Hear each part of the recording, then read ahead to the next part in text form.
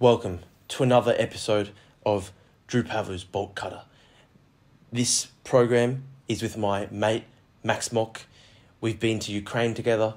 We've battled against the CCP together. We've run in elections together. And Max, I very much wanted you to share your story with the world. So thank you for coming on the show. Thanks for a great friend of the show. Max, okay. Firstly, the setup... Is that what we're calling it, the bolt cutter? I don't know, to be honest. I've been changing it around a couple of times. Sometimes I've been calling it bolt cutter. Sometimes just said the Drew Pavlu show. Yeah, right. Basically, the idea is to have the human rights podcast where we're talking about, all the dictatorships and all the serious political things. And then I've got like other podcasts as well. Of course. Firstly, I just was going to say it's a very funny sort of setup because with the red curtains behind us and the dingy light, it looks like we're in a kind of like, IRA terrorist. You know that when they were like taking responsibility for the bombings and they had that video where they're all wearing balaclavas in the basement. It looks a little bit like this, and perhaps that is actually very appropriate considering we're both considered terrorists by the Chinese government. Yeah, we'll leave that to the audience's imagination. Yes, here. Perhaps we can start. So you were born in Hong Kong. Yes, I was. Yeah. You were born in Hong Kong, but you had Australian citizenship from birth. Yes, that is correct. Yes, and so you spent all your early life in Hong Kong, and basically you didn't. When was the first time you came to Australia?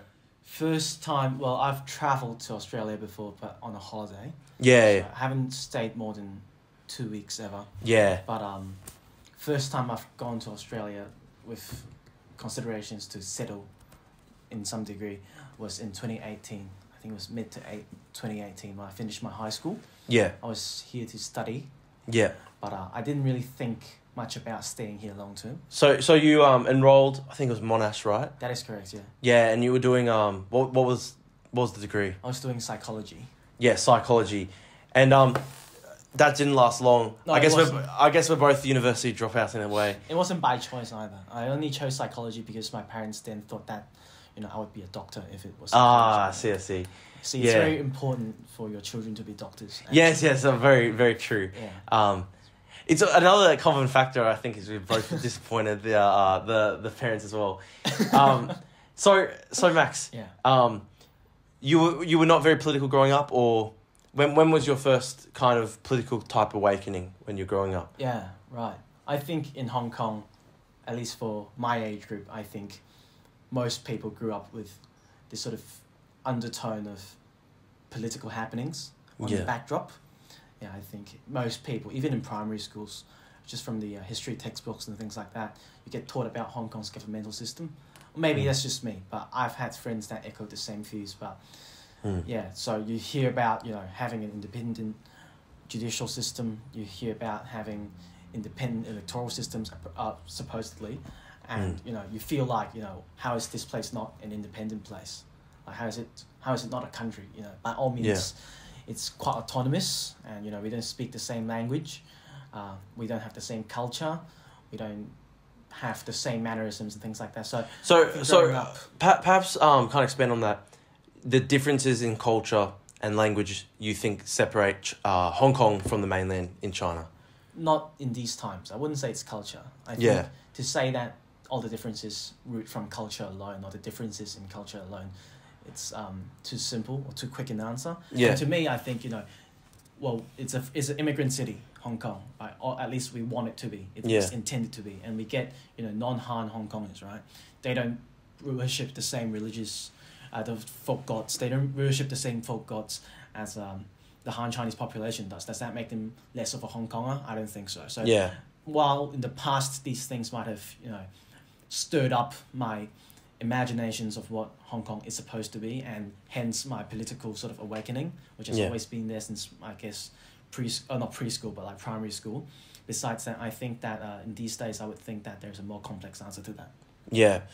I mean, when you were growing up, what was your hopes for future for Hong Kong, for yourself? What did you hope for in the future for your city? And for myself, I guess the first political awakening for someone born in the 2000s like me was 2014. It was pretty big. I was in the equivalent of grade 8. Yeah. And, you see your high school seniors all getting out of class. You see them going to the Occupy zones during the Occupy movement, things like that. I remember going down there a couple of times. I remember some of my high school seniors going, so that urged me, that sort of seeing all your seniors going definitely makes you want to go check it out as well. Yeah. But I wouldn't say it was like hardcore beliefs. I wouldn't say, I would be lying if I said, I went there, expecting to fight and to die for my country.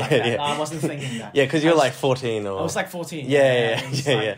Hey, that's pretty cool. You don't get school for 2 months. Yeah. They're occupying the city, the CBD. You don't get to go to school for 2 months. That's pretty based. You get an extended holiday. So that's sort of... I went there with that sort of sentiment. Eventually, when I was there and the things after the rise of, independence as an ideology and other conflicts happening after 2014, that progressively built on it.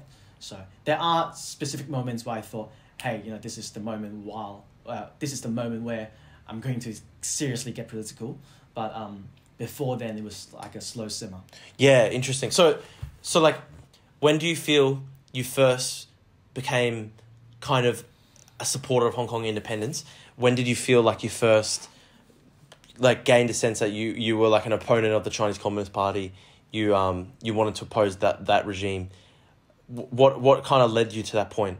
And what was your kind of, what was the kind of experience? Yeah, I think between now and when I had my first awakenings or my first times reading news actually seriously and analysing it, thinking about it, there were a lot of breakthroughs to have. Like, it could be my actions and my thoughts, and these are independent breakthroughs. There was not one time when I just gave up everything and then just started to get interested in politics. But yeah, in that sense, I guess one of the moments when I thought, like you said, now I'm going to be a supporter of independence. Now I'm going to, give my all for this, was, I think it has to be really 2019. Yeah. Because before I've heard of it, before I have been sympathizers of it. Yeah. But I wouldn't say there wasn't a chance, but because I don't like to think that. But 2019 was a big chance for someone to get politically mobilized and get involved. Yeah. And for that, I was like, I felt like, I feel like I have more autonomy over my own life, and I feel like, if not now, when? Because during 2019 as well, there was this sentiment that, that was the last battle, or like that was the last great movement. Well, at least the leaders have said it. The leaders then have said it. So I was like, if it's going to be the last one anyway, why would I wait? And I suppose, in a way, it almost was the last one. I hope not. I hope not too. Yeah. But then, it was like the last one of a certain era for Hong Kong. Yeah, I would say so. Yeah. Like, I don't know. So you were in Monash University in Melbourne, 2019, and at what point did you think, I've got to get involved? Because you actually went back to Hong Kong. Explain that process. Yeah, I was in Hong Kong in the early days of June. I think I went, it's all very blurry for me, but I think I went back to Australia to continue my studies in July or like really late June. Yeah. Definitely after the 26th. And then, it was depressing. I was in Monash College. Not college, in one of the colleges in Monash. I'll start that over. So it was really depressing. I was stuck in one of the colleges in Monash, just the really old dorm rooms. Yeah. And you get 20 people living on one floor with a couple of shared bathrooms, and my room was, no bigger than my bedroom back home. Yeah. And I was just stuck there because... And actually, that's interesting. Like, this is a bit of a side note, but maybe we can talk a bit about the socioeconomic conditions in Hong Kong, because I guess some of the Chinese Communist Party supporters, they will say, oh, well, this is a movement for the privileged Hong Kongers who look down upon the mainland, and it's a capitalist movement, and it's right-wing economically, and they're all supporting capitalism and big bank, etc. But one of the things that I think a lot of people in Hong Kong who experience the movement firsthand, they would understand is, the really tough socioeconomic conditions in Hong Kong and the inequality, these were factors that drove the uprising. So can you talk to us a bit about the socioeconomic conditions in Hong Kong, whether you think that played a part in the uprising? Wow. Okay.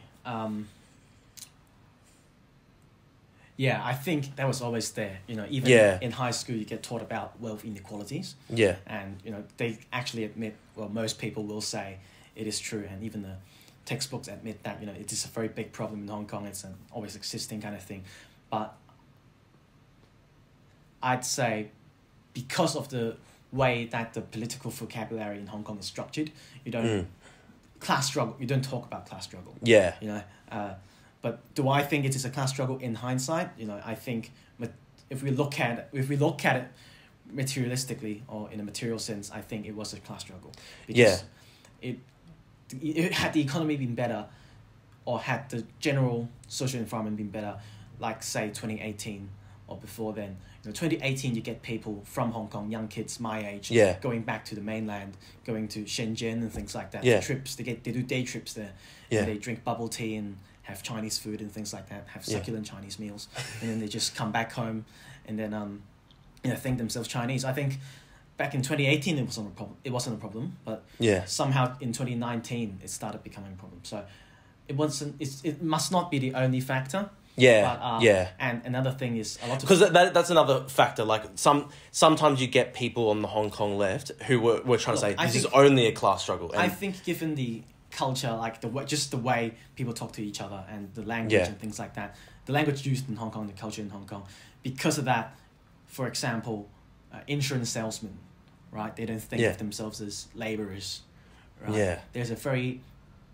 Well, most parents in Hong Kong teach their children to look down on labourers or trade jobs. You know, they think of it as a lower class. Yeah. And also racial inequalities is actually quite persistent. For example, they feel like Southeast Asian labourers are lesser than Han labourers, or they don't say Han, but like Chinese labourers, things like that. So I feel like although they don't recognize it, it's happening. So just because a bunch of white collar workers don't think it's class struggle doesn't mean it is not class struggle. If they are arguing for, you know, better wages and better living conditions, it is a class thing. Yes, and I guess it was very tied.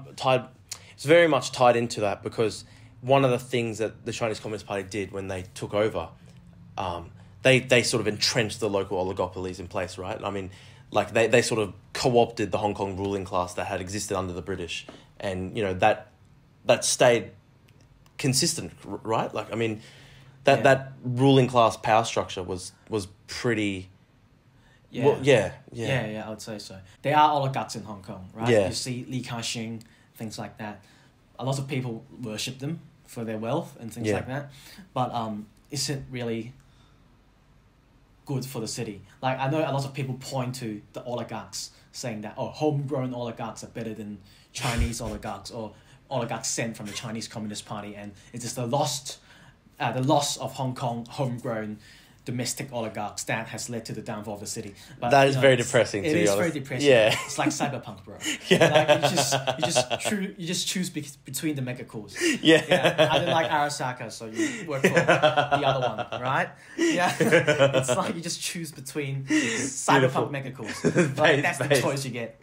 Beautiful. Yeah, so beautiful. That definitely. I think that's also politically translated into like helplessness. Obviously, it's just not Hong Kong. It's all over the place. But especially in Hong Kong, lots of people, you know, just say, well, what can I do? That's the thing. You know, whatever you ask them, or what can I do about it?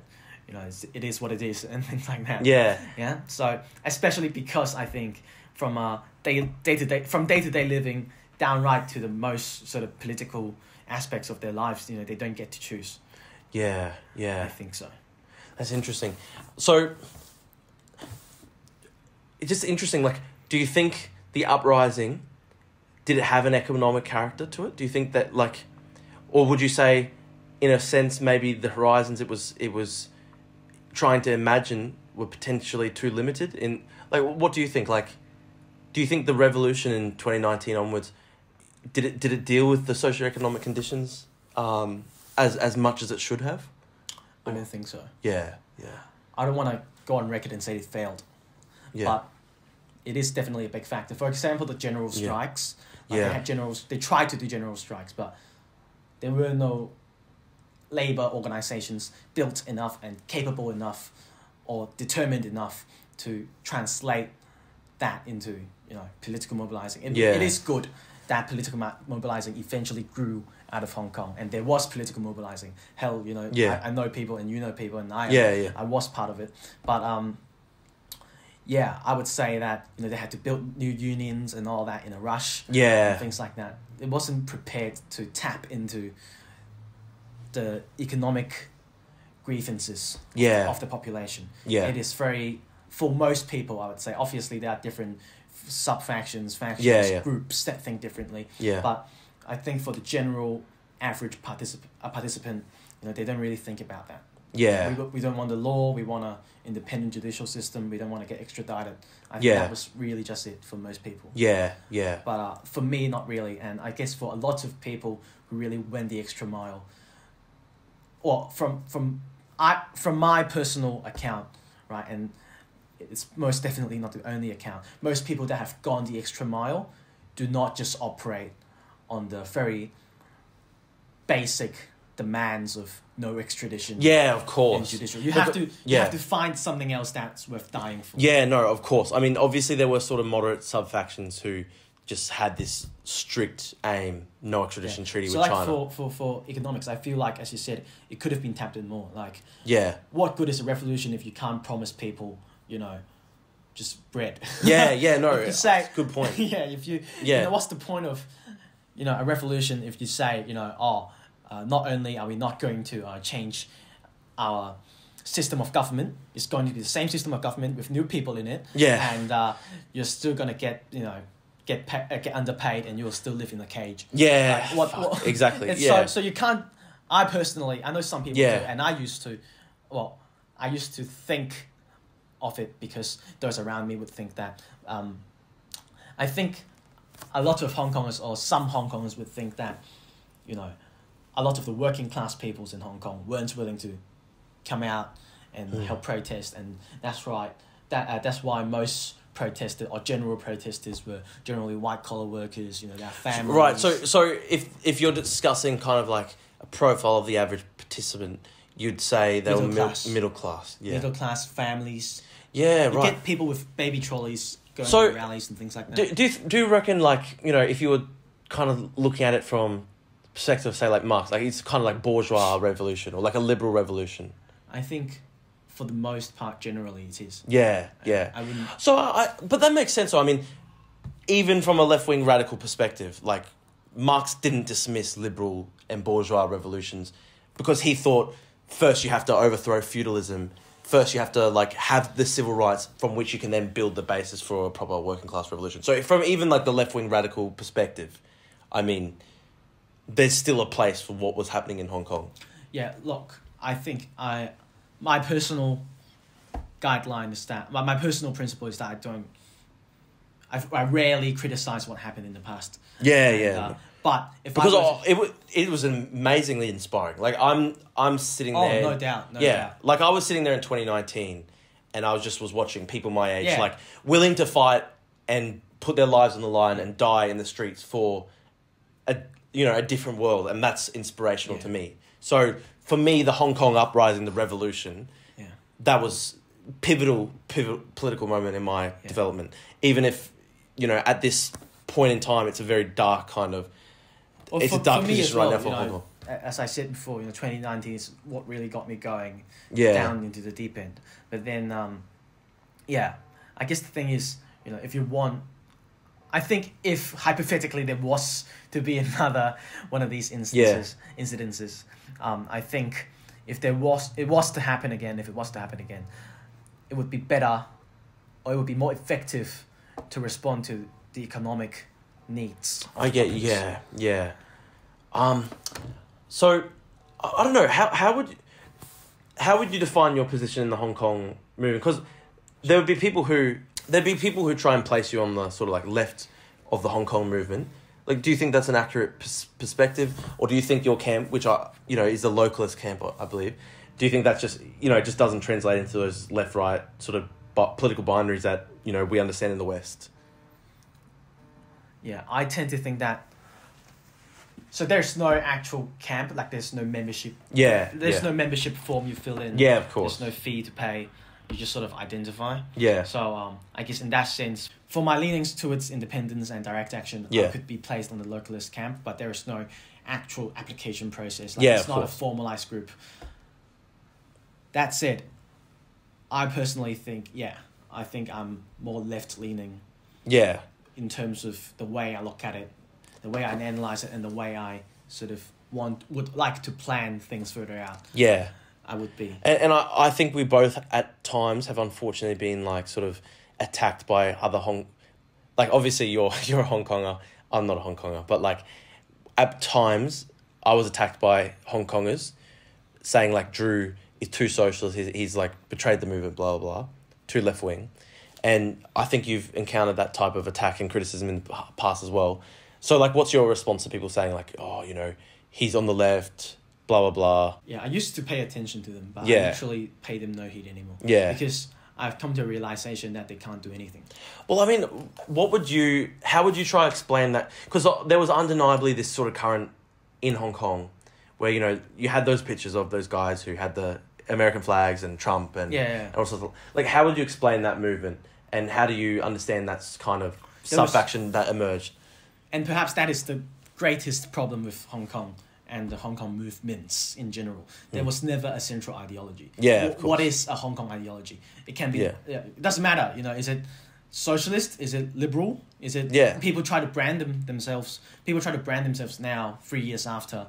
They say, oh, I'm a classical liberal. Oh, I'm a socialist, things like that. But there was no... Up till, I guess, up till very, very recent times, there's never been a central ideology. Yeah. Like, it pains me to say, but there's no guideline, there's no plan of action. You just sort of, on very surface level things you care about. Like, it's always, the way I try to explain it is, if you look at Hong Kong's movements, besides 2016 and 2017, besides the localist uprisings, it's always been a reaction to government policy. True. Like, there was never central ideology to drive the movements or the populace forward towards a common goal or any goal. Right? I'm not saying there should be a common goal. So because of that, you know, was 2019 reactionary, was 2019 socialist, it was both. It was everything. No, true. Look, maybe it's a bit like Euromaidan in a way because, you know, in Euromaidan, you had these kind of like liberals who were supporting a future with the European Union. And these were like sort of the classical liberals, the social liberals. But you also had anarchists, you had far left fighting, you also had far right fighting. I feel like it was a bit of a popular front.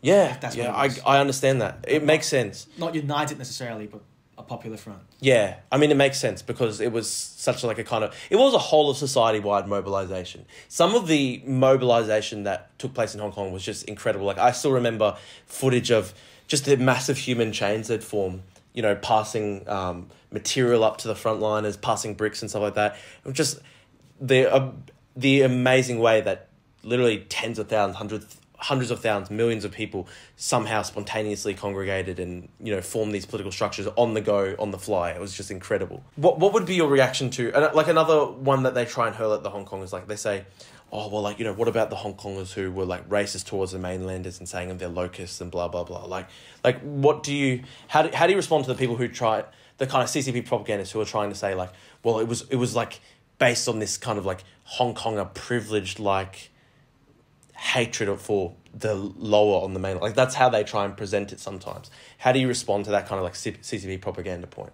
I think any criticism that is based off of painting Hong Kong in a broad brush is to be discarded. Because it was never, like I said, there was no central ideology. You can get someone standing next to you that's an anarcho-communist and then another one that, you know, is a monarchist. It didn't really matter while you were out there. Yeah. That's what I'm trying to say. Yeah, so, it makes sense. So that's why automatically, like, for example, I see a really general argument on Twitter and other public platforms being used against the general Hong Kong movement. And it was all slander, smears, you know. Well, yeah, for example, some people will say, critics of the movements will say that Hong Kong is monarchist. Or like Hong Kong is...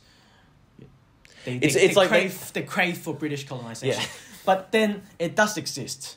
there does exist a big sect of people like that. But does that mean that everybody out there hurling bricks and fighting for their lives are all monarchists? I can tell you resoundingly that was not the case. It's literal idiocy, because it's like they can't identify that there are different sub-factions of an entire fucking huge movement that encompasses the entirety of society. Yeah. It's so mixed up. Like, it's such a big popular front with so many different people with different beliefs and things like that. You know, it's impossible to just do general broad stroke arguments against it. It's really interesting, the kind of commonalities between Ukraine and Hong Kong, because I know a lot of Hong Kongers were inspired by the Euromaidan protests and the revolution there. And it's also almost similar in a way in that, you know, the Russians try and smear all of Ukrainians as Nazis because of, like, you know, these small fringe subgroups, you know? And it's almost like the CCP propagandists do the same thing to Hong Kongers. Like, there's a small subgroup here and there that have bad views, and then they go, oh, the entire Hong Kong protest movement is blah, blah, blah, this. And yeah, they just collapse down this whole complex thing into... they're not interested in understanding it. They just want to destroy it. And, you know, you can get it from critics, and I think generally a lot of people outside of Hong Kong, a lot of bystanders or, you know, viewers tend to think, or they'd like to think that it was all one thing because it's nicer to think like that. Yeah, it's easier to think that. It's easier and it's nicer, you know. So it's just that, you know, some city in Asia, you know, decided to rise up against China in a glorious united front, and went out in burning blaze. You know, that's the nicest way to talk about it, and that's what people generally try to think. So, and that's not only damaging, to the movement itself. You know, it's damaging to the entire community, I feel, because when you say that enough times, and when people outside of Hong Kong say that enough times, it signals very clearly that nobody, or even supporters of the cause, don't want to really get to know the movement. Yeah. You can get a supporter of the cause, and I'm grateful that they are supporters of the cause, but they can come up to you and they say, you know, oh, why do you not support the Queen? Oh, like that. yeah. Because I don't. Because that is not part of my ideology, and that is not part of my principles. Yeah. You know? But for them to somehow make a traitor, they won't do that, but for them to somehow paint a traitor off me because, you know, I don't support the Queen that his one Hong Kong friend does. Yeah, I mean... I think that is quite damaging. It's difficult, right? Because obviously in the West, there are, like, these actors who don't give a fuck really about Hong Kong, and they latch onto it for their own end. So, like, does Ted Cruz actually care about the lives of Hong Kongers? Like, would he care about the fact that there are coffin apartments in Hong Kong? No, he wouldn't really, at the end of the day. I mean, like, what? It wouldn't matter the type of regime that... And it's not that I don't understand it. Like, of course, you know, I didn't expect these people, or I didn't expect these, you know, general supporters to, you know, really dive deep into this and make this their life's mission and study it. You know, that is a job for me, my community. And I don't expect anyone to, you know, just take up that burden for themselves. I appreciate if they do, but it's not something I expect of people. Yeah. But yeah, no, it must be frustrating when, like, you know, you encounter, like, say, conservative Australia, and they're like, you know, I used to live in Hong Kong and it was beautiful under the Queen, and like, and I mean, it's just... I wouldn't blame them. Exactly. I mean... But I wouldn't say... it's tough. I wouldn't say that exactly what I wanted to hear. No, because I remember, like, there've been times where we've been, like, you know, working together on certain projects and political campaigns and stuff, and, like, you know, some, like, old conservative guy will come across and be like, yes, you know, my fellow son of the British Empire, and like I just know for you, because you're, like, kind of on the Hong Kong localist camp, like, that you just fucking hate that, and I completely understand why. Like, it's certainly, like, this anachronism, and it's kind of cringe when people when some people in the West latched onto it because it used to be a Western colony. For me personally, I've never thought, like, if only we could go back to, like, 1997, 1996. Like, it was shit under the British too. Yeah. Oh, obviously better than it is now. Look, because you did have more civil liberties and stuff like that. But it's not a solution to just go back, like, 20, 30 years, you know? Like, for the longest time, I've just proposed this question to myself, and it's just an exercise that I give to myself. there doesn't need to be an answer, and there's really no answer to it. But is it ever possible for Hong Kong to not be mentioned only by its relation to a master? Yeah, it's a good point. Or to a colonizer, or to an occupier country. Like, Yeah. it's always been Hong Kong, UK, or Hong Kong, China, or even Yeah. held during the Second World War, Hong Kong, Japan, right? Yeah, yeah. So there's never been Hong Kong, or just neatly just Hong Kong. Right? Yeah. And no, I understand Like, that. is it, yeah, so I guess that is also one of a primary motivator. Like, if nothing else, you know, it would just be, I would die a happy man if I would just have that question answered. Yeah. Well, it's a tough one, right? Because, like, the reason why... Like, there'll probably be people who listen to us and they go, like, how the fuck can Drew say that it was still bad under Britain? And, like, obviously, it's preferable to... Obviously, like, you know, the situation back in the 90s is probably preferable than CCP rule. But at the same time, like, people don't realise, like, it wasn't a democracy in Hong Kong at that point. Like, people didn't choose the chief executive. People didn't choose who governed them, who ruled them. They still didn't have a say. Yes, the civil liberties situation is infinitely preferable to like fucking Gestapo Nazi state rule, of course.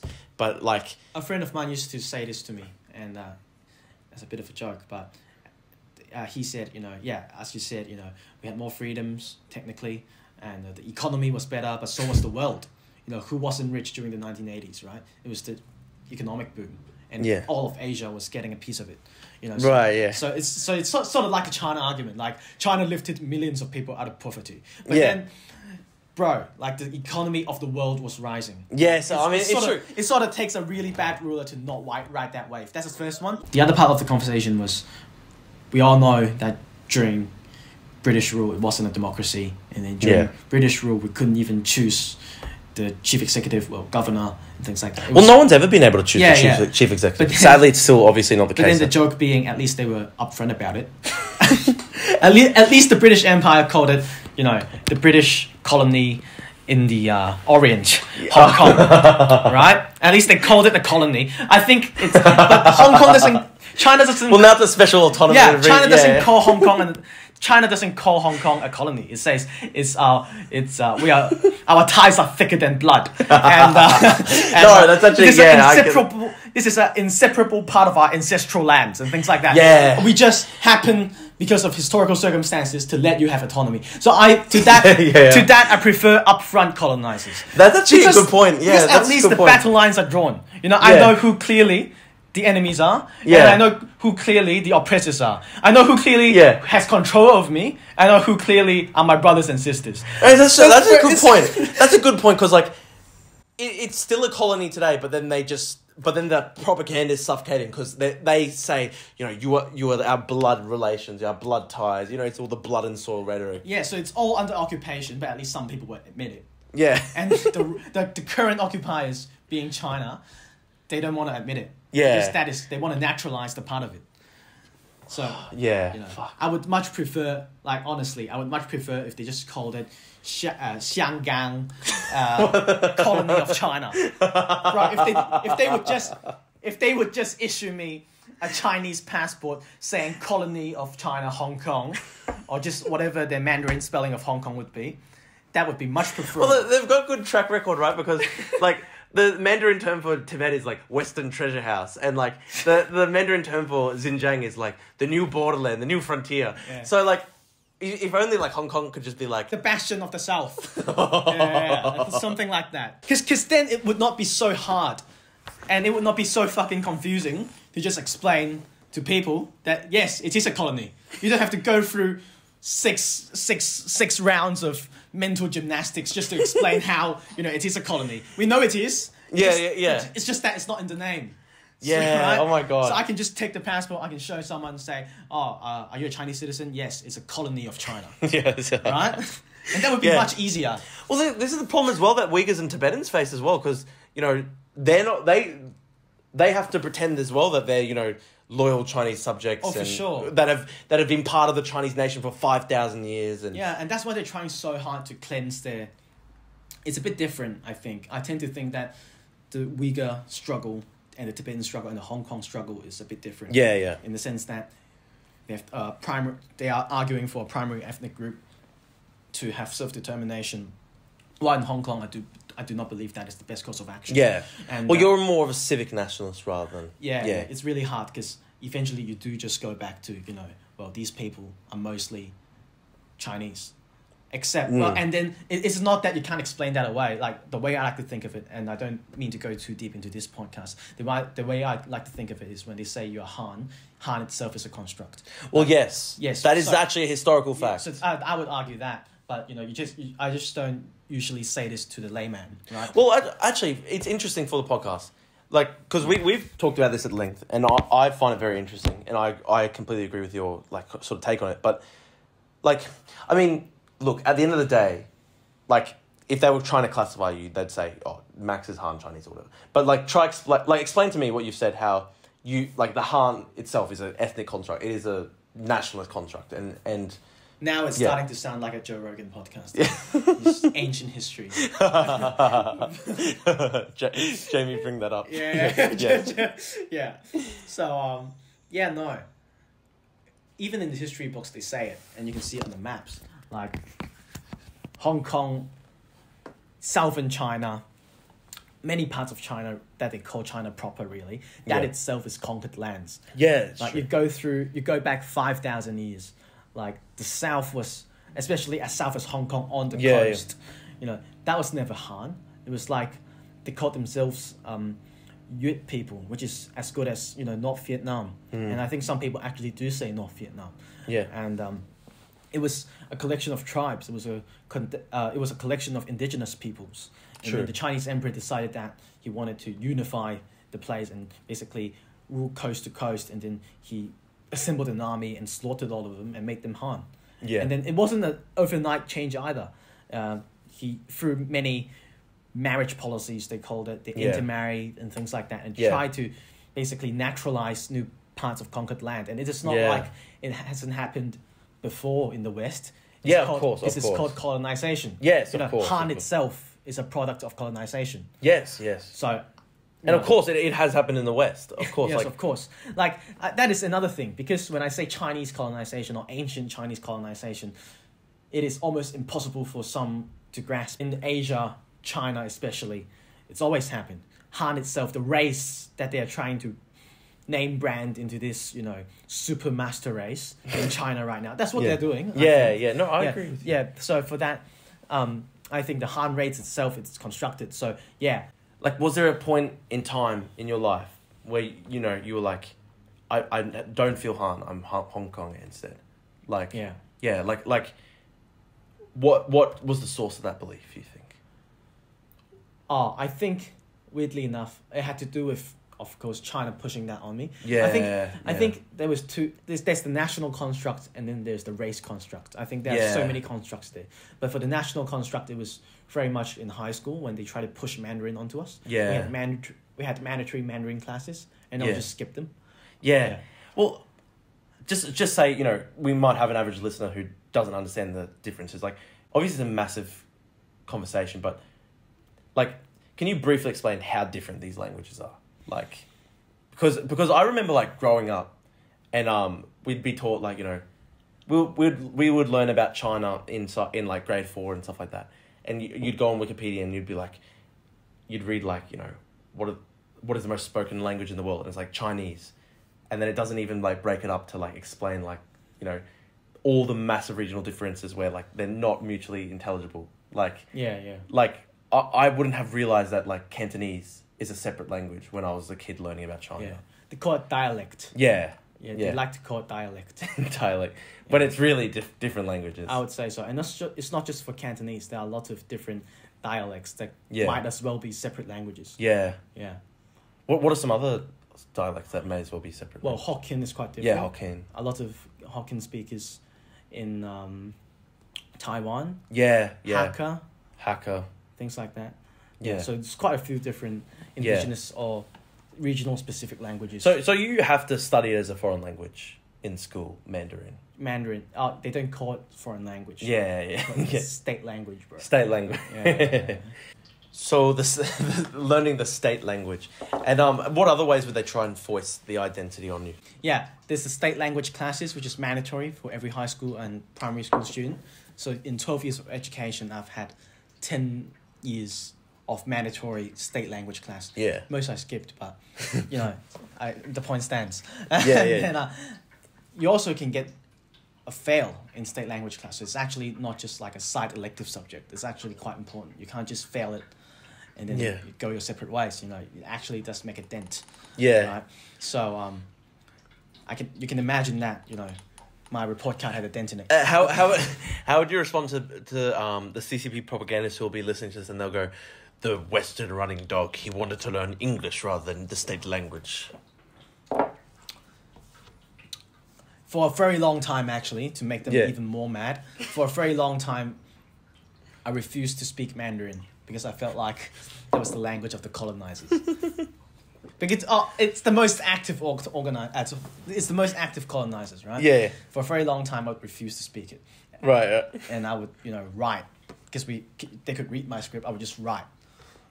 I don't mind doing that. I just don't want to buy into... Because there was also a big movement in 2012 that precedes 2014. It's called the National Education... anti-national education rally and protests. And parents came out and teachers came out to protest. It was about China trying to push on a national education program to get people to identify as Chinese very explicitly. But they've sorted out another way to do it, which is Chinese history class. It is mandatory to do Chinese history. So you actually did 2 history classes in Hong Kong during high school. You do history, it's just called history, which is history of the world. And then you don't get Hong Kong history, you get Chinese history. And Chinese history teaches you about the dynasties, things like that. And it also tells you about how Hong Kong is an inseparable part of China. Yes, of course. And less so before and even more now. They've really hammered that one home. Well, why do you think it is... This is just a more generic question, but why do you think they're so obsessed with Hong Kong? Why do you think, for them, Hong Kong must be a part of the Chinese nation, or otherwise, the Chinese nation is separated and destroyed? And I read Kevin Carrico's great book. Yes, and we're going to be interviewing him tomorrow. 2 systems, 2 countries, and it's sort of like that vicious cycle you talked about. Like that cycle of aggression. But it's another one, it's just almost like cycle of revenge, or it is true that I think somehow there was even television shows about it, like Chinese or mainlanders, they call them mainland immigrants or mainland people, were generally seen in Hong Kong popular media as poorer, less educated, things like that, because it was during Maoist times. And a lot of them came down to work, and then it's portrayed in a bad light. And I think that grudge never got away. And I think that cycle builds till now, where mainlanders think that inherently Hong Kongers are full of themselves. A lot of them are, but for that to turn into energy to then, I must have Hong Kong. It's like sort of like an unrequited love, Okay, no, it kind of makes sense. It's this weird psychological There's much thing. Tate in this. Oh, it's fucking interesting. I mean, when you're talking about I couldn't have her back then. I have to have her now. Oh my god, man! It's just really this obsessive control over it. Like you said, I remember some Chinese people saying, well, pro-China people saying, Shanghai is just as good as Hong Kong. I don't doubt that. As a financial hub, I don't doubt that. How much business has China had? So why not just have Shanghai, or hell, even build 2 of them, and then just leave Hong Kong the fuck alone? They can't seem to. That's a good point. Just fucking trash the place. If you fucking hate it so much, just don't have it. But I feel like it's an interesting point. Some people have pointed out that in the drive with the national security law and just wiping out all the things that made Hong Kong distinctive in terms of civil liberties and press freedoms and stuff like that. It's almost like a kind of case where it's if we can't have Hong Kong, we'll destroy it type thing. If I can't have it, nobody can. It's almost obsessive. So I think there's a lot of people, especially,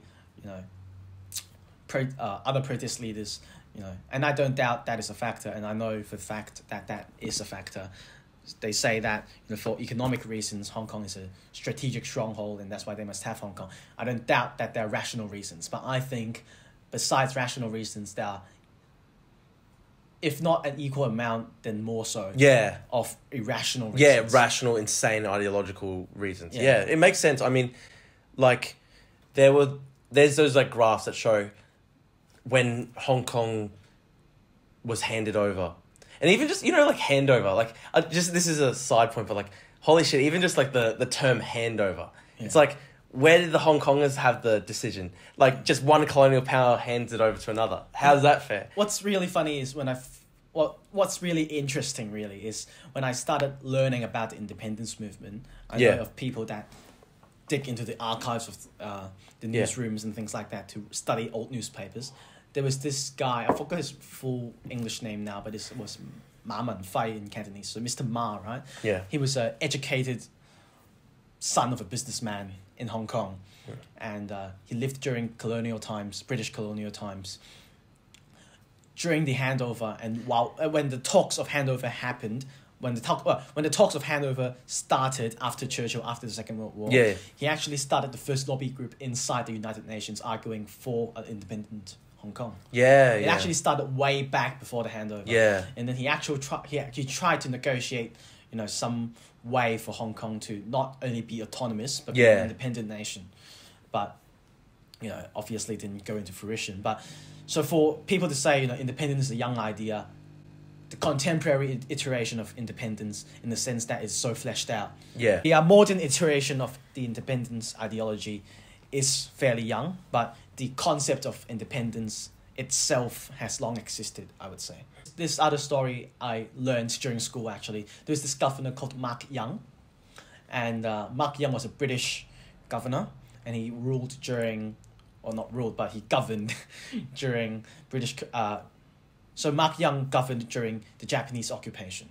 So he saw the Christmas War and things like that. He saw the Japanese take over Hong Kong really swiftly. And he was put in an internment camp in Stanley, a suburb in Hong Kong. And during that time, he had a lot to think about.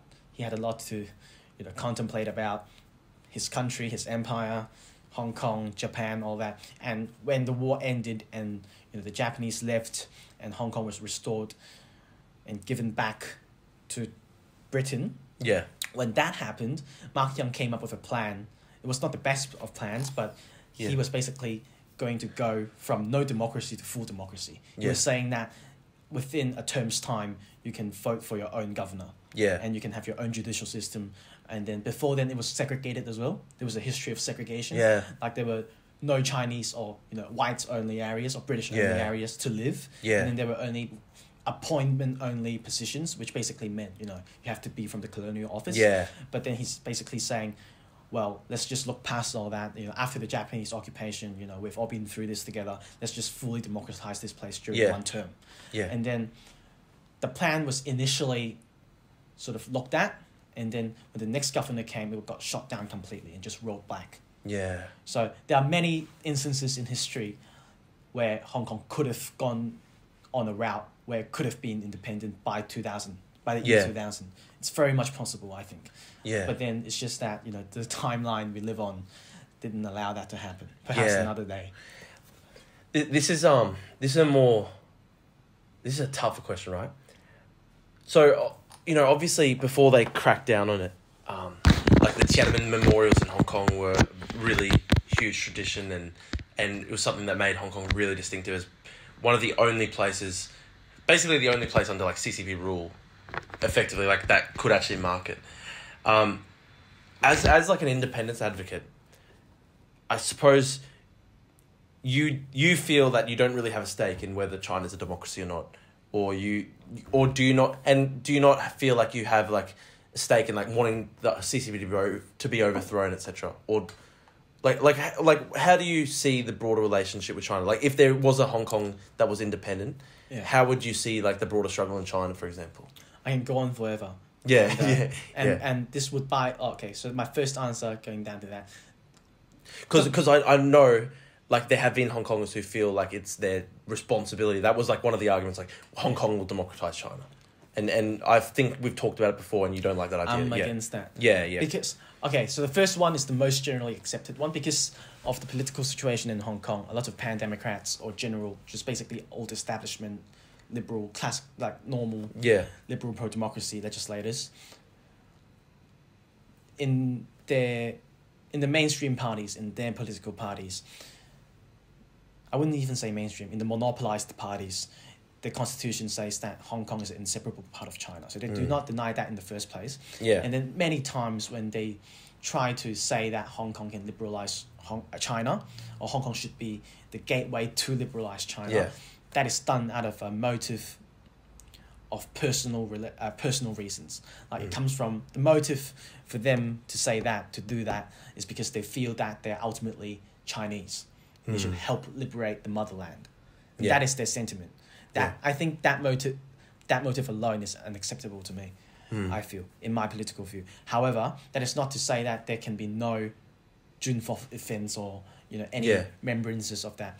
Localist camp way before me during 2016 had proposed that we can talk about June 4th and we should talk about June 4th, but not in relations that we have a duty, we have a duty since birth to liberate the motherland, but rather seeing that all these people got killed by its own government in the neighboring country, we can really just assure ourselves that there should be no deals to be made with this country. Look, I understand, because there are like some Ukrainians who have very justifiably pushed back against the kind of notion that like Ukraine can be like the thing that finally, overthrows the tyranny in Russia and brings democracy, and like they're just suffering. They've just got people who are like literally being bombed to death right now. Like they can't have that view right now. I think, and you can understand that, and I can understand how it can be a kind of oppressive kind of assumption to put on someone that it's your duty from birth to help liberate China, etc. Go on. For you to feel that, you have to first think that you're Chinese. Yeah. And that is already opposed to the concept of an independent Hong Kong, unless you want like a culturally Chinese bastion in the south that's just happens to be called Hong Kong. Like that is a genuine argument that some have brought up, and I don't intend on fighting with them, but that is just not my ideology. But I feel like what happened in June 4th is bad, it's sad, and it should be talked about, it should be remembered, and it's not. If anything, when you talk about June 4th, for me, the sense of duty should come from alerting your own people and community not to trust the government of that neighboring country. It's really just that intricacy. Like, do you feel like you have to help liberate China because you're a part of them? Or do you feel like you can think just as easily because, even if Hong Kong is independent, China would still be our largest neighbor. Yeah. So, it makes sense that you would want to have a, reasonably fair neighbor to negotiate with and deal with, and that is why you want to support them, or that is why you want to do something to push for democracy in the place that we call China proper. Yeah. Right? So that can also be a motive, and that to me makes sense. Yeah. So say Hong Kong becomes independent tomorrow, it would still be in the benefit of Asia, really, to have China, or the world, to have China become a liberal, or not liberal, but then it would still be in the benefit of the world for China to become a democracy. Yeah. Right? So I think on that point alone, it stands. But it has nothing to do with the blood tie, right? Yeah, of course, no blood. You can be from whatever part of the world and you can still want to help June 4th because you feel like the dictatorship in China right now is a plight onto all the human humanity. Conditions. Look, I understand that because obviously I've got no blood tie with China, but I feel very strongly that just from the sense that all human beings in some way are ultimately connected, in that, there is a common human nature, there's something that links us together in common humanity. A crime against one human being is a crime against all. Yeah. In that sense, that's why I feel so strongly about it. Yeah, in that sense, your motives is just as similar as mine. Yeah, like, I understand. There's no unspoken reason because I'm from that part of the world, I somehow feel Chinese and I feel like the motherland should be liberated. There's no underlying personal ties to that thing. Look, that's interesting, and maybe that is one of the reasons we ended up getting along so well and working together so much, because, I think at the end of the day we both do want this same goal, which is, for the tyranny to be ended and overthrown and for, freedom to reign, but at the same time, like, neither of us are coming to it from the perspective of it's because it's our blood tie, I feel it's just more of a... For me personally, I feel it's more just, you know, this is an interest I have as a human being rather than... Yeah. Yeah. If there is to be an extra point on my end, if there is to be an extra point on my end, it is that the Chinese government is the government that is actively colonizing my homeland. Yeah, true. And Good that point. is why of I would course. want everything terrible to happen to them. Yeah, yeah. Like that is, or I would want at least for them to become sensible enough to let the place go. Yeah, no, Right? it makes sense. This is another interesting question. So, like, what scope do you feel there is for you as a Hong Konger independence advocate to work with, like, say, Chinese pro-democracy advocates, people who want to overthrow CCP tyranny more generally, in, say, China proper? Like what scope do you feel there is for you to work with people from China? There's every scope to work with them. I think, Yeah.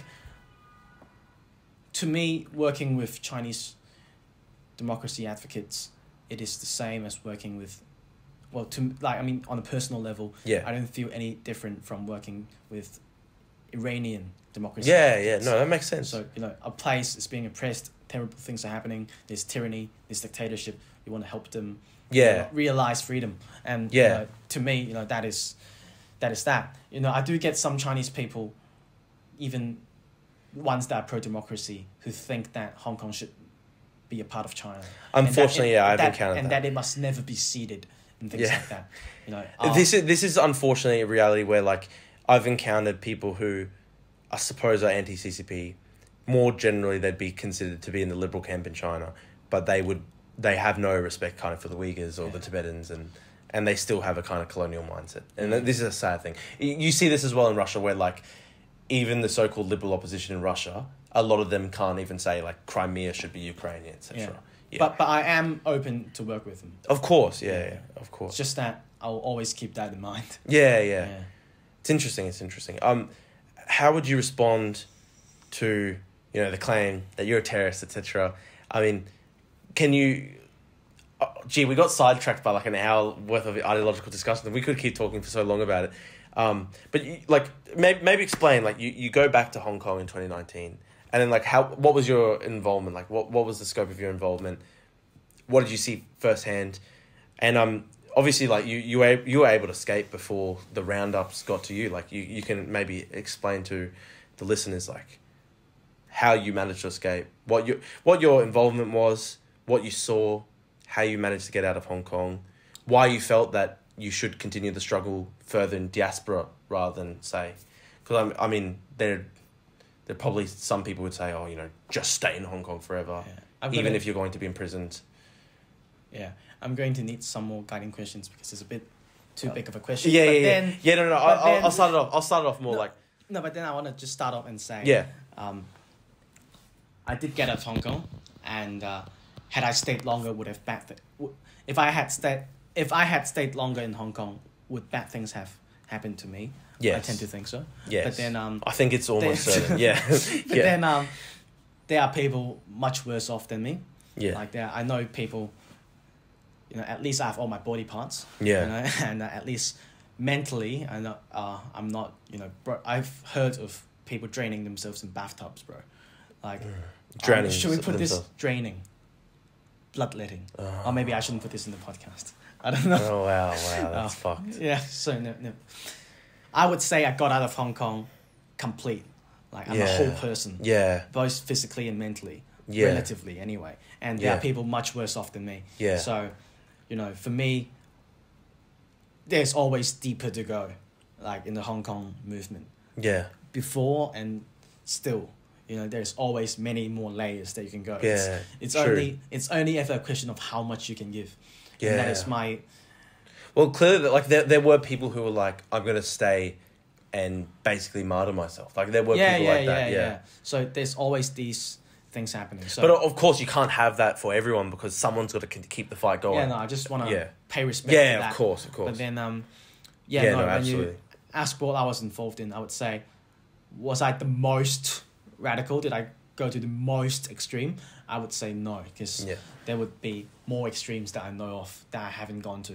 But then and don't yeah, but then I think as opposed to the general protest goer who attends at 4 because the poster says 4 and then leaves at 6 because the convener said so, I've gone a fair bit deeper than that. Yeah. Yeah. Because but then that is the general thing. Like most people, and it's not really just age. You can get high school kids and you can get adults off work doing that. But most people, the poster says 4 p.m. They show up at 3:30, and then by 6 the convener says the rally's ended and they leave. Yeah. So that sort of that's my idea of a general participant. Yeah, true.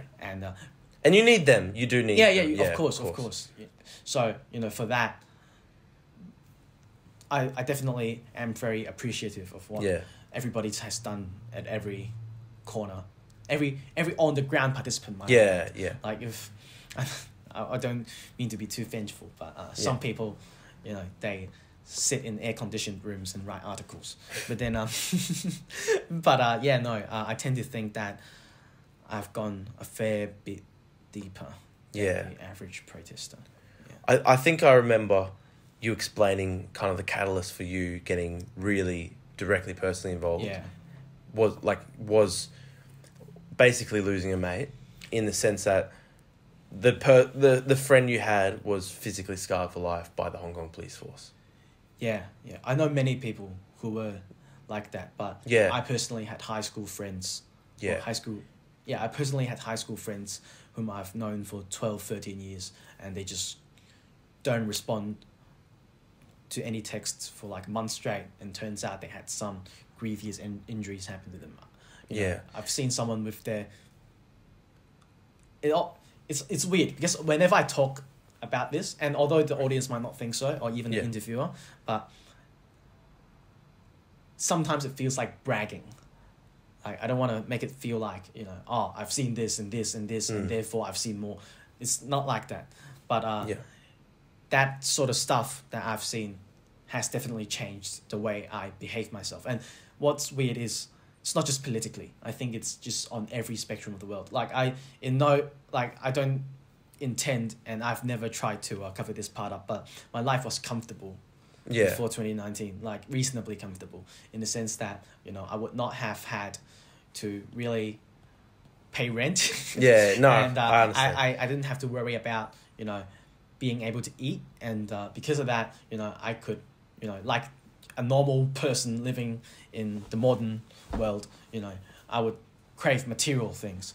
But I would want to have better food, and I would prefer not to have shit food. Yeah, no, I get you. But all those experiences added up has changed my politics. Besides, it's also changed the way I behave myself, I think. Yeah. I think seeing people, especially close friends, being really badly broken, both mentally and physically, and, the things I had to do back then,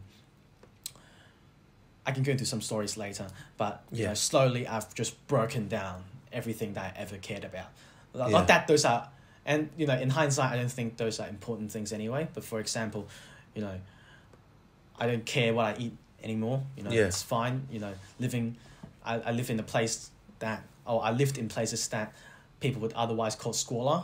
Yeah. I don't really care. I can work 7 days a week, 24 hours. Yeah. Or 23 hours. I need an hour sleep. But I have worked 7 days a week, and then on 12-hour shifts and things like that. Yeah. And that sort of thing doesn't bother me, and things like that. It's like, I don't mean to make it too retarded, but this, there's this David Goggins bloke. Have you seen him? Fuck, I don't think so. Oh, never mind. What's David Goggins? Oh, he's like this motivational speaker. Oh yeah. That goes on Joe Rogan. Yeah. And he goes stay hard all the time. Oh, I think I might know. Yeah. So anyway, no. The point being sidetracked, but the point being, what people might otherwise think is pain. I think I've gotten to learn to love it. I understand because my life certainly got kind of fucked up. Yeah, like people say, Yeah. "Oh, you work 7 days a week." And I say, "Yes, I do." That must be stressful. But yeah, at least I get to work, and I'm not behind bars somewhere. True. Or I haven't got some previous injury, and I haven't, I still got my hands. I haven't got fingers or nerves is missing. True. At least I fucking get to work, and that's what I'm grateful for. Yeah. Is this everything I want from life? Maybe, I don't know. I don't want to.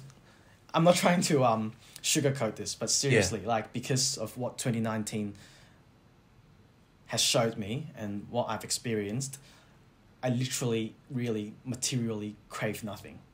Interesting. I mean, tell us some of the things that just really, emotionally see you, at this time. Just start from a personal account. I remember the first time I didn't sleep on a bed. Well, many times have happened, but usually that was out of my own volition. Like, for example, I was in, it was the first time where I had to sleep on the streets, really. Yeah. So there's the big state library in Hong Kong. It's called Central Library, and it's this massive road. Well, compared to Australia, it's not so massive. Yeah. But for Hong Kong, 3-lane roads are a bit of a sight to behold. So there was a 4-lane road. Yeah. And so it was regarded as a big road, and it ran all over 3 suburbs. So, and I was there. There were big protests and things like that. And after the protests, the extremist actions happened. Extremist actions being? Yeah. Well, I guess I can say this. We really hated Starbucks because Starbucks were owned by Maxim's Holding Limited. I forgot the actual English name, but this company that's pro-China. So the Starbucks franchise is owned by one sole company. Yeah. In Hong Kong. So a lot of people went and burnt these shops down and went into, not pillage, but then to just basically destroy it.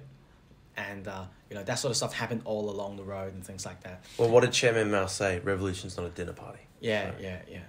It's not a coffee meet either. So, so we had to destroy them. And also,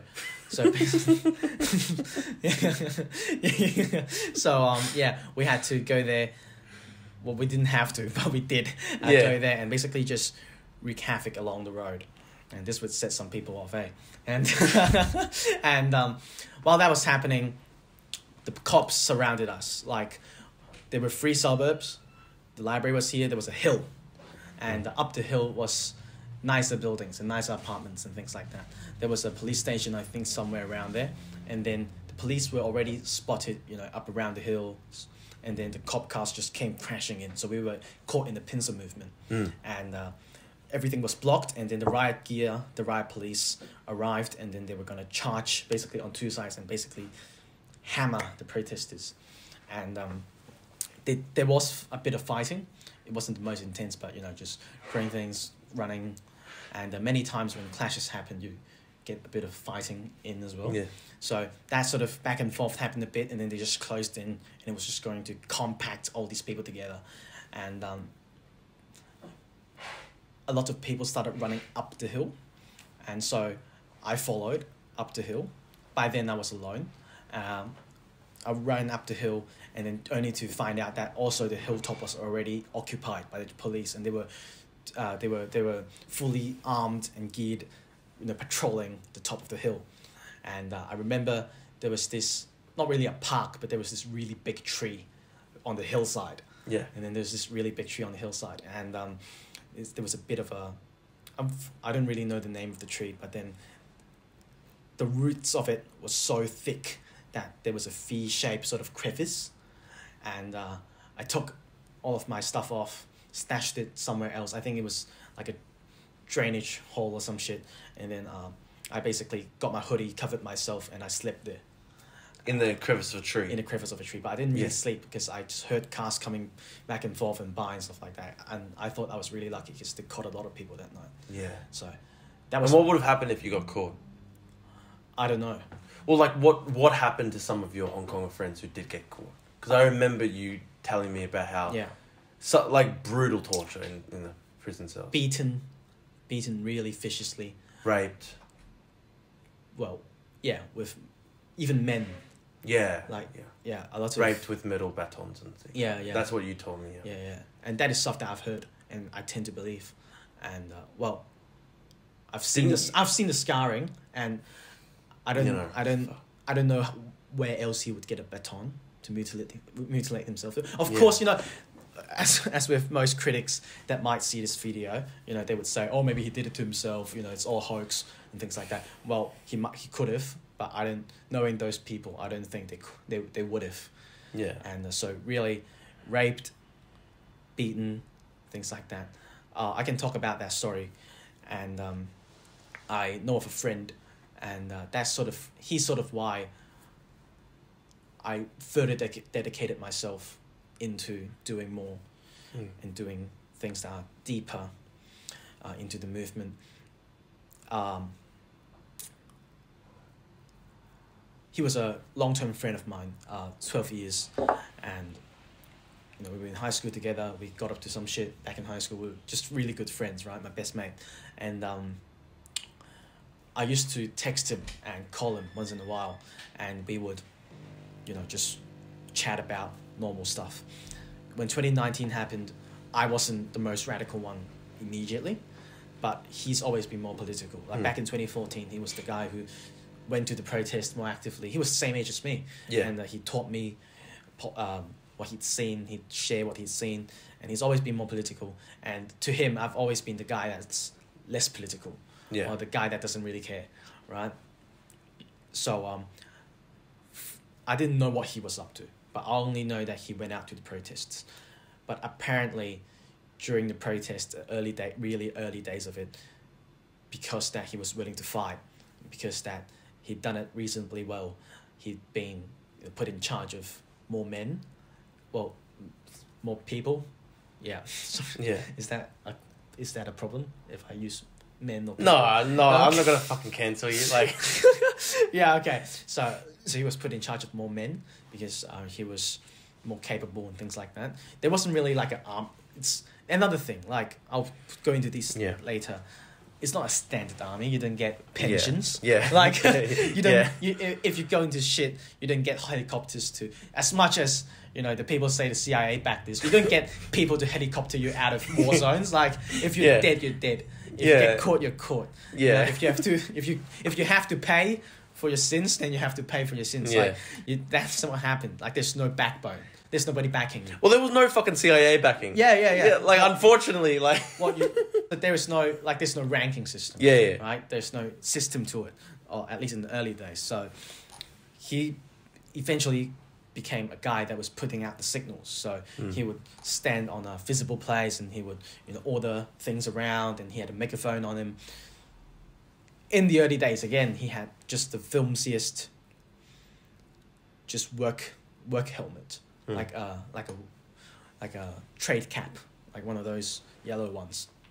It's, despite what, you know, propaganda or pro-democracy propaganda would portray, it's really fucking filmsy. Like, you can have, in the cabinet, you can see one of the old ones. Yeah. It's just, you remember I showed you? Oh, get it out for the podcast. Oh, I can do it later. Yeah, okay. We'll maybe for the next part. Yeah. So then I can come on here again. But then the situation is, you've seen one, like, a baton hit can really just dent and crack it. Like, those aren't designed for big blunt movements. It's for debris, bro. Yeah. Like, it's for dust and cigarette butts. Shit, I don't know. Yeah. So anyways, the filmsiest helmet, and the cops, by then, they were already shooting tear gas canisters straight into crowd, and they were aiming for people's torsos and heads. Like, they were using like a gun. Yeah, and it is fire, and it is gunpowder propelled. Yeah, it's gunpowder propelled, and so they were already using it like guns. They weren't shooting on the ground or anything like that. And so this friend of mine got shot in the head. Yeah, and then the helmet just shattered. Like, it just completely shattered. The thing shot in the head with a tear gas round, and it shattered. And this is another thing. A lot of the news you don't hear, like, especially about the protesters. And then it can be about protesters, and it can be about on their side as well. It can be about on their side as well. Like, if a pro-government supporter, or like cop off duty gets beaten grievously, they don't really mention it. They have enough cases of sob stories for the police and things like that, but not every story gets reported. That's what my point is. Yeah. Most people, when you see them get exiled overseas, their stories, maybe 2 out of 10 of them are recorded. Yeah. And the rest 8 you just you tend to believe because you have seen it happen. Seen things like that happen. Back to the story, my friend got shot in the head, helmet shattered, and it basically put him in a shock. His brain goes into shock, and he just flew down from the high place that he was standing, and then nobody knew what was happening. People were retreating in droves, and then I remember some first aid, voluntary first aiders, medics, put them onto basically. So I remember that because I wasn't there, but what the recounted stories have told me was that he was then carried away by first aid voluntary medics. Yeah. And he was then shipped off to the countryside to heal. Because people probably listening don't realize that Hong Kong has a countryside. Yeah, it does. Yeah. It goes Hong Kong Island proper, where the expats go. Yeah, then the city. City, and then it is where I used to live. Yeah. It's not too hard to find out. Yeah. And then there's Kowloon Peninsula, which is the other side of the Victoria Harbour. Yeah. And then that is densely populated commercial districts and residential districts. And then you go further up, there's new territories. Yeah. We didn't name them new territories. Yeah. The British did. Yeah. And then it's just a swath. It resembles modern Western city planning more. You get suburbs. Yeah. You get pockets of town, and then just greenery in between. Yeah. Because in Hong Kong, it's not like that. In Hong Kong, Island and Kowloon is just unending cityscape. Yeah. It just doesn't end. Yeah. And so when you go to new territories, there's more countryside to it. Yeah. And he got put onto the countryside, and I just haven't heard from him for a very long time. And eventually, a mutual friend of ours said, he's really badly hit, really badly injured. So he said, you should come see him sometime. And I did. A lot of it was because of him, but there was other motivations as well, because I really wanted. By then, I knew that whatever happened, it wasn't good. Yeah. I didn't know about the helmet story back then, but whatever happened, it can't be good. So I was like, it's weird. I felt a bit of patriotism. Yeah. And this is another story as well. But me and a couple of mates that were flying back to Hong Kong, we were waiting for the fight. I remember watching World War I documentaries about how young blokes go into fights because they have a romanticized feeling about it. Yeah. No doubt, I think that was a really big factor in what was in my mind. I was like, I've got to serve my country. Back then, when whoever asked me, why are you going back, I really did just feel that. I can't explain why. I understand. 'Cause it's this weird thing. Young blokes are susceptible to it. And I've felt it at times, just... my stuff was on a much, much lesser scale, but No, I think there's no... you can't really compare that. Yeah, but I guess it's just you feel like you're fighting for a cause that's much greater than yourself. Yeah. It's a reason to live. I saw it on... in June, I have been involved in some more extreme protests, although they weren't extreme in the later sense. It got much more extreme later. Yeah. But then, I just felt like I had to serve the country, and that on top of the story on me wanting to see the friend, I went back and I met him, and then he didn't smoke before, which he now does apparently, and then also his hands shook, his hands were shaking a lot. Yeah. And his words were slurred. Yeah. In the sense that, he couldn't really articulate himself. Yeah. His mind was in a mess. So apparently what had happened was that he never got it diagnosed or checked out because all the hospitals were already staked out by the police. Yes. Many instances. You can read this on the news. And they would detain protesters. Yeah, they would go into... Because you can really deduce what the guy's been up to by looking at their injuries, right? Yeah. Where the fuck else would they get a tear gas canister-sized hit, fracture on the head, and things like that? So his skull would have been fractured, 100%. I don't know. Yeah. There was no diagnosis. I saw him. I didn't touch his head or anything. Yeah. But then it was bandaged. right? And then so he had lots of problems just articulating and just basic motor functions. And then he really wanted to go back to fight, but he couldn't. He was basically immobilized. So after some talk, you know, I would overgeneralize this and try to cut out the other sensitive parts. But then essentially what happened was he wanted to keep going, but he couldn't keep going. And then in our cohort back in high school, nobody was involved in this. There was like, 4 people in a class of 80 or 100 that was involved in these extreme protests. Yeah. So he was like, oh, you know, you've got to do it. So I did. I was going to do it even without him saying, but because of this and seeing this, it's gotten a lot more personal. Yeah. So I think because of that, I was much more easily swayed and susceptible to new ideas, like more radical and extreme forms of protesting, because you can't really find, like, just reading it on news. It's not the same. It's not the same. Like, it's when you've got a friend and like they've suffered directly. Yeah, I mean, it's bad. Like, you will feel a lot, and I've seen it on the screen. That's why I go back. It's like I see it on the screen. I see the city on fire. I see the smoke in the city, and you know, I just want to go back and surf. That's sort of what I felt initially. Yeah. And then after that, I just felt like, you know, back then I would like to feel like, you know, this is what the worst can happen. Yeah. You know, maybe not death, but this is what can happen. Yeah. Out there, like, if you go out, it doesn't matter if you're like the best fighter, if you're the most careful, whatever. Yeah. You know, it's just a matter of chance. This can happen to you. Yeah, they can smash your skull in. Yeah. But because of that, I felt like, you know, okay, so now I know. Well, obviously, after that incident, I've since heard of other stories and I've other experiences that tells me otherwise. But back then, I thought like, okay, so at least now I know what the worst thing is. If I can convince myself into accepting that fate, then I have nothing to worry about. Yeah. So that was really eye-opening to me. Wow. And that experience has led me to, you know, go really just straight, sharp angle into the deepest end. Because usually for people, there's a bit of a gradual change. And I would say mine isn't instant either. Yeah. It's just a very steep curve.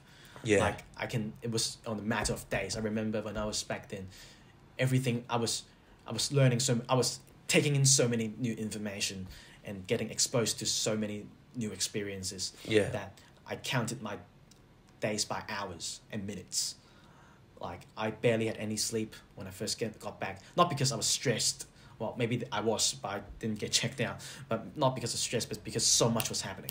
Like, tonight there was a protest. Tomorrow morning there will be one. And then tomorrow night there will be another one. Yeah. And then you would have, you know, operations happening all over the cityscape.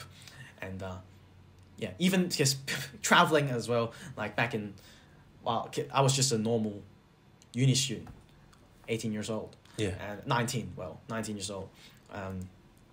Even in Australia, studying at Monash, I wouldn't go 3 suburbs away from the campus because I had no car, no driver's license. I wouldn't go travel so far, and so I haven't seen all of Hong Kong despite my 18 years living there. Yeah. So then I got to see the entirety of Hong Kong. Yeah. I've been to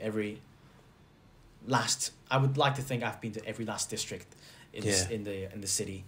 And so because of that, you know, I was always like on the edge. Yeah. And like that.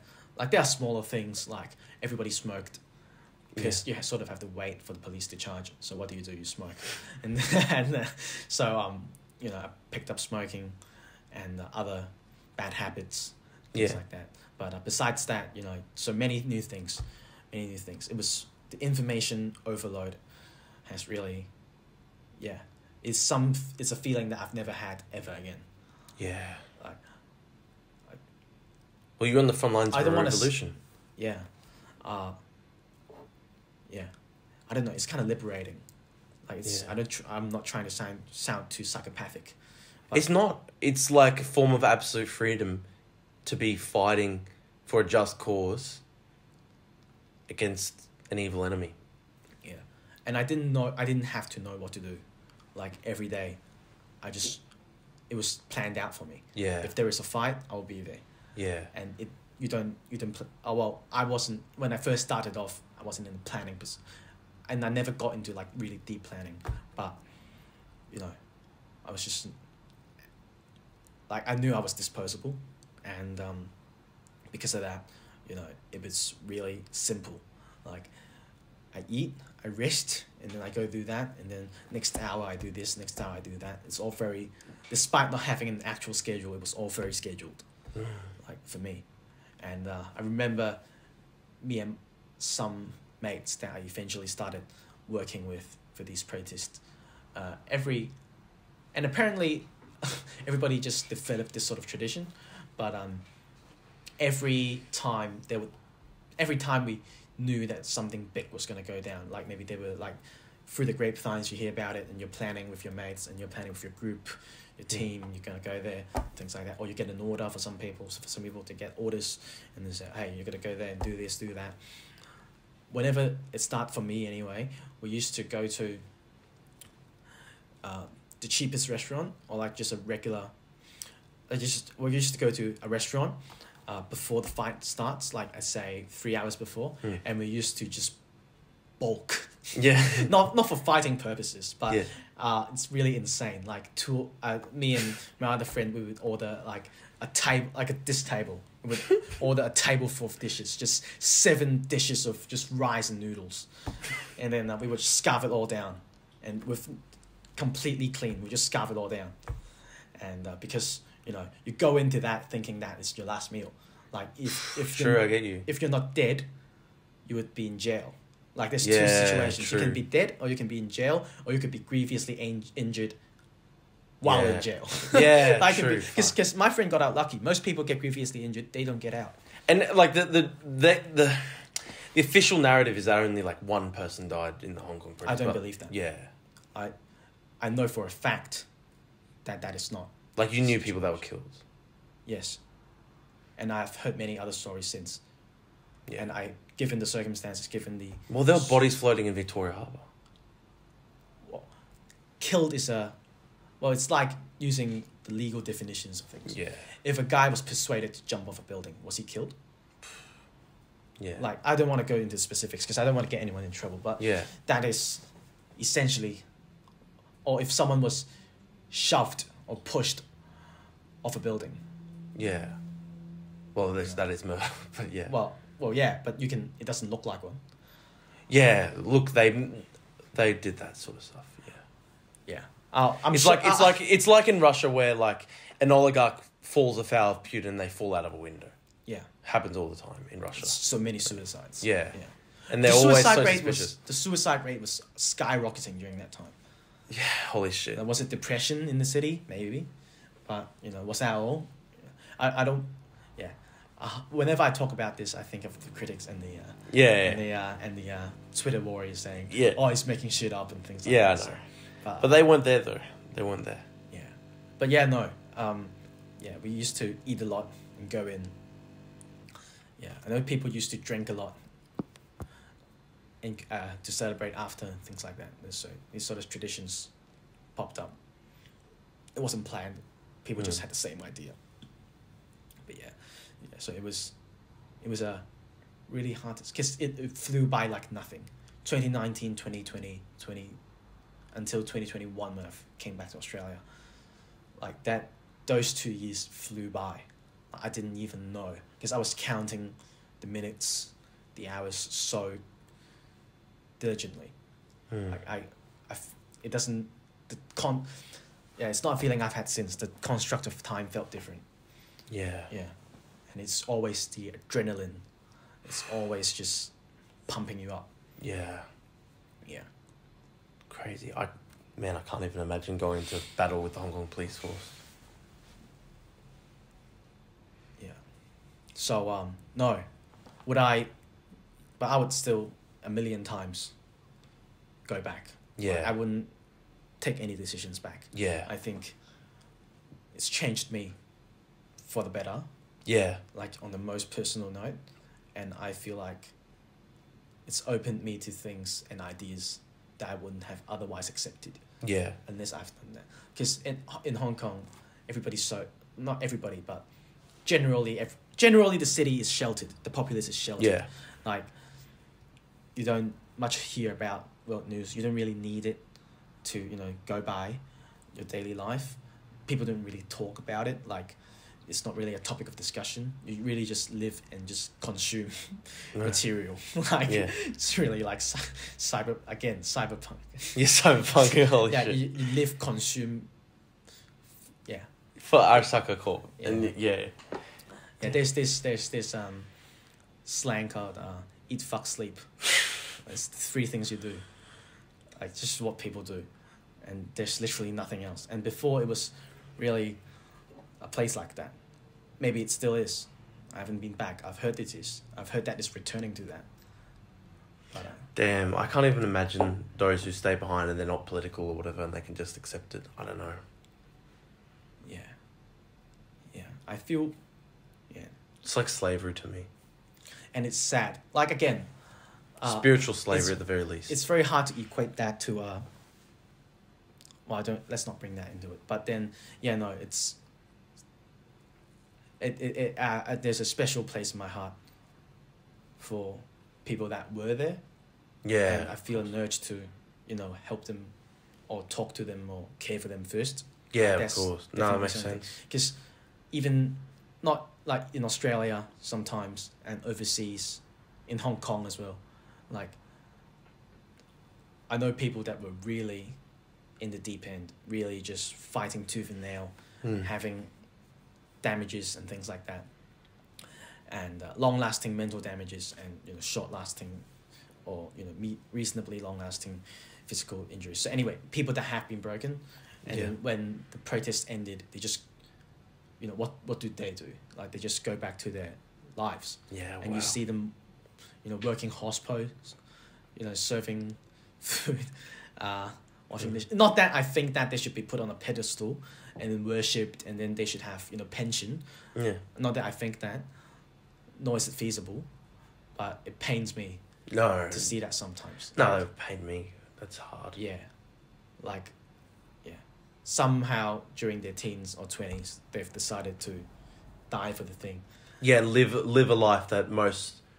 Live more in those years than most live in their entire lives and then go live another life on top of that. Yeah. Where they go back to civilian life. It's crazy. I think when it first started, it was really hard. I can share this story. Yeah. It's, when I first came back to Australia, I did attend lectures. So I went to, remember on my elective, it's just an arts degree. Yeah. And on my electives, I had media as an elective. And then, and I don't, it's not that they were bad people, right? But anyway, there was this media professor was actually a nice person. And then they talked about modern slavery and then beatings in Asia and things like that. That was the first lecture I went to, incidentally. Yeah. But I went there and I never went back to the lectures. Yeah. I don't know. The after school talks, after uni, after class talks with the other students, you know, I saw other, you know, not Hong Kong students, but I saw other students that were chatting, and then there were students that were nice to me and chatted to me, but I just couldn't. Some part of it, it took some getting used to. I think it's not so much a thing now, but it was like I had my ears blocked. Like, it was like I just zoned out completely. No. And it is not voluntary. It's not like they were talking about boring stuff. It's not like they were boring people. And in no sense was I looking for a conversation. Like, the last thing I was hoping for back then was another conversation about... Because I had just done the interviews and things like that. Because I just really wanted to take a break from that. So I went back to class. It's not that I wanted to talk about Hong Kong or the protests or the fights or what I'd done. But, you know, I was just trying to have a normal conversation. And then I just zoned out. I can't focus. Oh, man, it's hard. I remember... I completely struggled trying to get back into university after you know, they spent all that time trying to kick me out, and like Chinese government had sent death threats to my family and all that. It's so hard to get back into this, like, you know, coursework. Yeah, like the life I have now, back then it didn't feel real. Yeah. And that was really surreal. Yeah, I feel like in recent times I've settled into myself. Yeah. But back then it was weird. I wouldn't say bad, but really weird. Yeah. Yeah.